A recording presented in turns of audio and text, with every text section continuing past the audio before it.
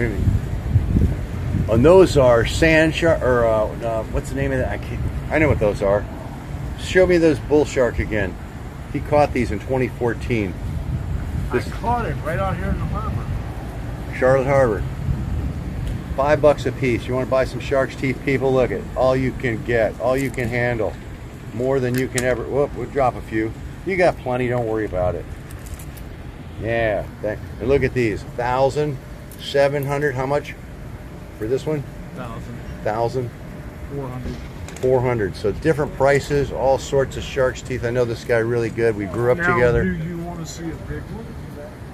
There we are. That's the monster. 6 5/8. 6 5/8, 2 inches thick. And weighs a pound.31. A pound.31. So that's exactly what you want there. Look at this. So, see that two-tone edge? That's from sitting in the water, or upside down, and the water wore off part of the surface through the enamel. I'll say sitting upside down. It was This is the back of the tooth.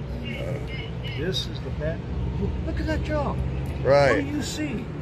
You see this. This is the front of the tooth. Yep. So when the shark bites you, this is the side you see. See this hole right here? I never. This is caused from a boreworm or a ship's worm. Right. In the clay or wherever this was sitting. In millions of years. So you learned something about shark's teeth today, and I learned something I didn't even know.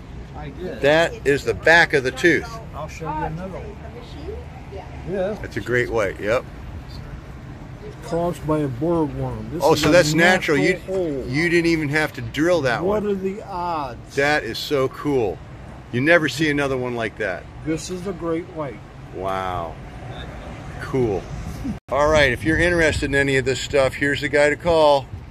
Kimmy or Ollie, right there's their numbers. Yep. And we actually had to buy it from my sister. $85, handmade. Kimmy, or so, yeah, the number's on the card there. Just call that number on the card. My sister. Okay. Thanks for telling me all that stuff I didn't know. That's really cool. I'm glad I stopped in. I can't get any lunch because the line's so long. Well, maybe it's shortened now. Let me go see. Thanks, man. I appreciate it, Ollie. Yep.